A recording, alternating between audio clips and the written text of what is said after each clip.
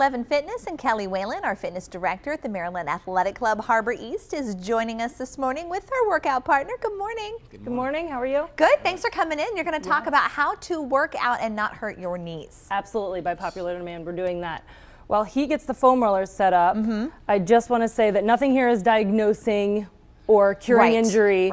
But in a lot of cases, as you're doing your lower body exercises, it could be your form that's causing the pain. So have someone check on that. But we're going to start with foam rolling. Okay. This is like a deep tissue massage for yourself. So this could help loosen up some muscles that might be pulling on the knee. Notice we're starting in the calf. At the calf. We want to pay attention below and above the knee. Because your calves can really lock up on you too, and then cause you knee problems as well. Absolutely. I think we only think of our quads, right? And it tends to be if you're more quad dominant, it can pull on your knees. So this is another reason why we'd be foam rolling. You're rolling about an inch a second. We could spend a whole segment on this. And foam rolling always start with this. It's kind of painful. I mean, that in and of itself hurts because it's breaking down things in your joints, right? Breaking up adhesions, loosening up those tight muscles, absolutely. So we'll get into the exercise, but I say always start with foam rolling. Okay. The next one here is a glute bridge. So he's going to push his heels through the ground, lifting the hips up. I never knew that was the name for that. Oh, a glute bridge. That's cute. Yes, absolutely. Notice he's straight from shoulders to knees at the highest point, not too high, not too low.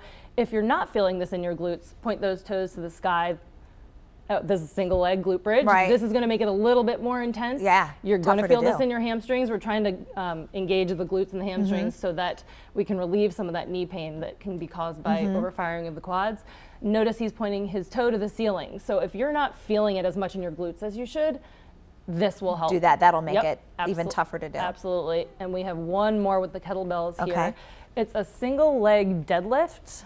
So the nice thing is, yes, we're going to avoid the balance piece of it just to really work those glutes and hamstrings. His left leg is purely being used as a kickstand. Wow. So he is just taking that right hip, throwing it back. Notice from the knee to the ankle, it's staying very still. It's not a squat, it's more of a hinging deadlift position. So he's going to feel this a lot in his glutes and his hamstrings as well. Notice, because you're only using this as a kickstand, your weight's not going through it, there should be no knee pain here. All right, that's really good to know. And he's using 10-pound weights, but he could also use 5-pound, 1 pound even. I've had people use no weight and feel this tremendously. And if you have any questions about these, you are experiencing pain, ask somebody to watch you.